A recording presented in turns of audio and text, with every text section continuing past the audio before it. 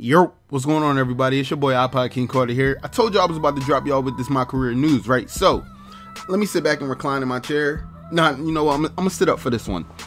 Spike Lee will be working with my career, as we already know, but we didn't know what the storyline of the story was actually gonna be.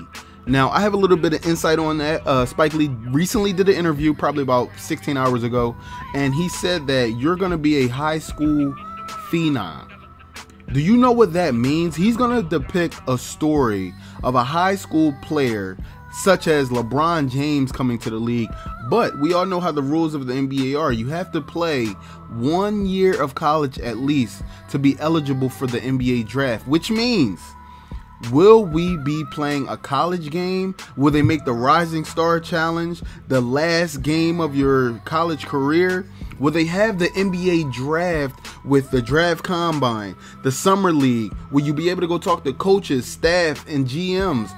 Will we have a real basketball game again, or will this all be for movie and cinema antics? Now, Spike Lee said in the interview that he did about 12 days of mocap. He said that he's still new to it. You know, he's never done anything like it, or he's still dabbling and everything like that.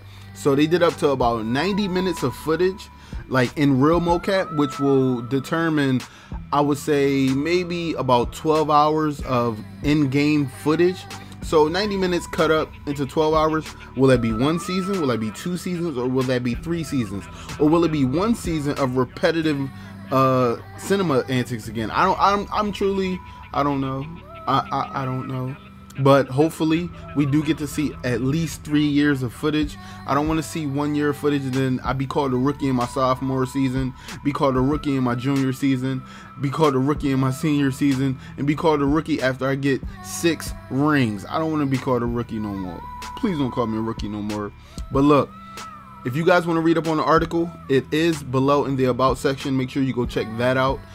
It's a good read. You guys are definitely going to want to know about it. Also, with the video I just dropped about Ann Davis, that is in that interview as well. So, yeah, man, you can get a good read out of it. But this is your boy IKC signing out. Make sure you like the video. Subscribe to my channel for NBA 2K16 news and more. And I'm going to holla at y'all on the next one, man. Peace.